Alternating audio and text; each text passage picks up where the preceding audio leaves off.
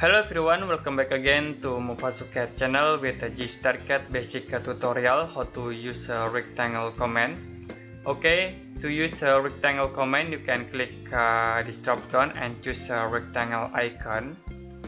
Next, you need to specify first corner point. I will click at this point, and next you can click at this point for other corner point. Okay, you also can use a dimension to create rectangle with measurement.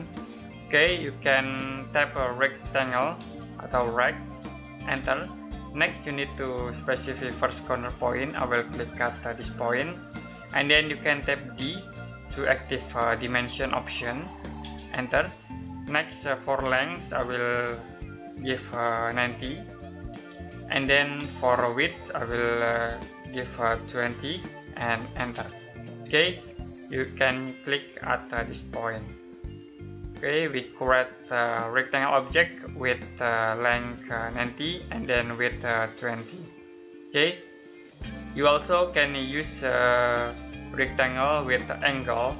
You can tap a rectangle and enter. Next, I will click at this point for first corner point.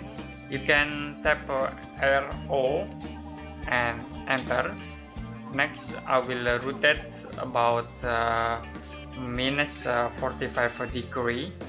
Okay, and for length, you can choose a dimension to create a rectangle with a dimension, and specify for length I will give 80, and for width I will give 10 and enter.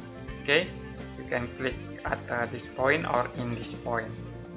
Okay, to use a rectangle object, you can tap rectangle, enter, or you can click this icon, rectangle icon.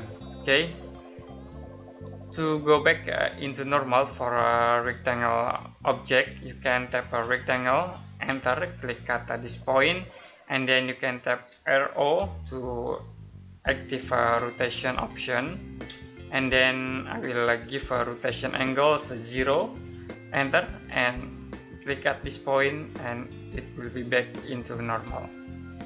Okay, enough today for GstarCAD basic tutorial how to use a rectangle command.